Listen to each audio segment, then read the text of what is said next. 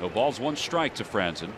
And he lines one toward shortstop on the ground. Ruf will score. And the job well done for Kevin Frandsen. It's a 4-1 ball game. There you go. You know, he sees that. A smart hitter like Frandsen sees that they're giving him the middle of the diamond for a gimme RBI.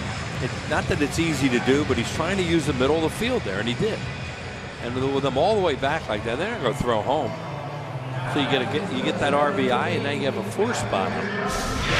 Here he is. Look and see how far back the infielders are right here. They're way back here. So all you do is try to hit the ball up the middle. As I said, easier said than done, but a nice swing, and that's exactly what he did and got the run in.